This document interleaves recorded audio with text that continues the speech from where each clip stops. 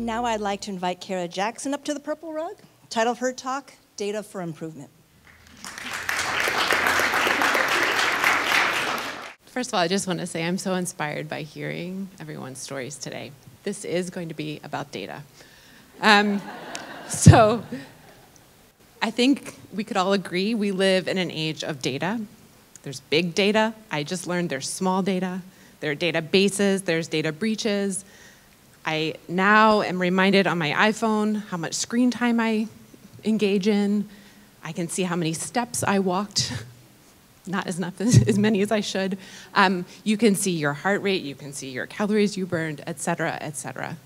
The point is, we are at a time where we are just constantly being provided with data.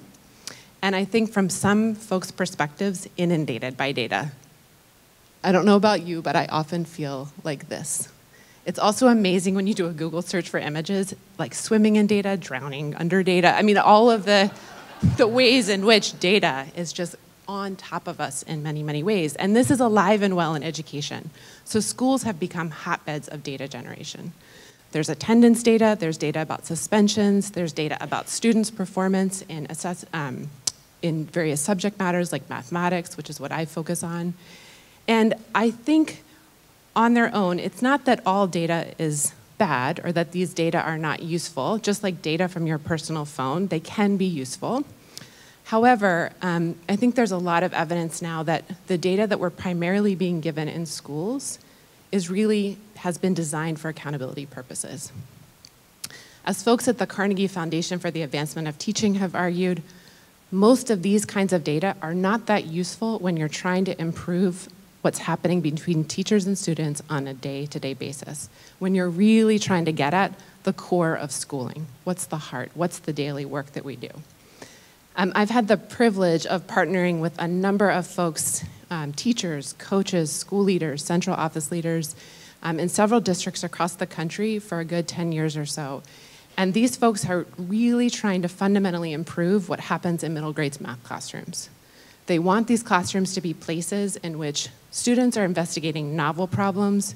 They're using mathematics to investigate issues that are personally meaningful.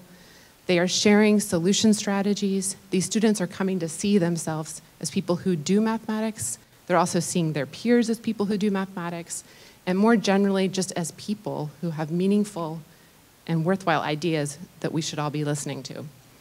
And doing that kind of work, really trying to fundamentally transform what's happening in math classrooms, is really hard work. It's hard work in part because it runs counter to how mathematics has operated in most US schools for decades.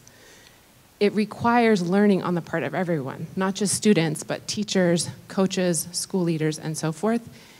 And our partners routinely said, and the data we have, it doesn't really help us do that kind of work.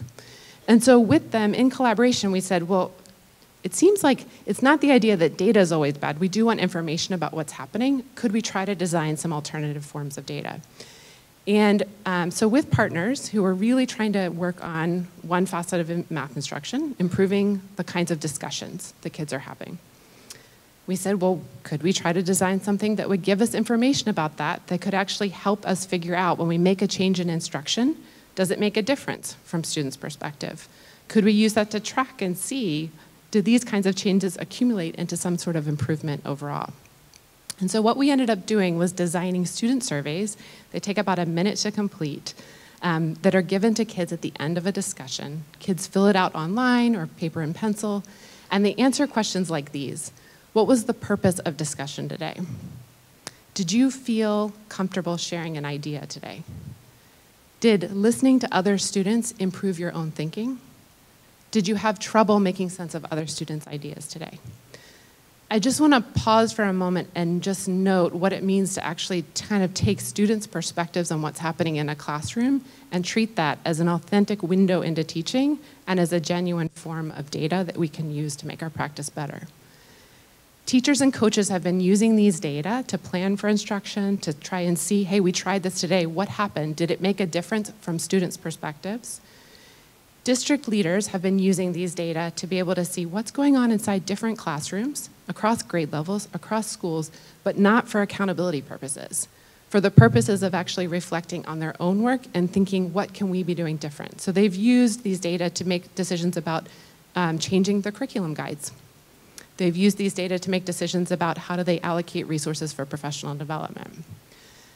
I don't think any data is magical, and I don't think these data are magical. They have to be embedded in really smart routines and paired with really important professional learning.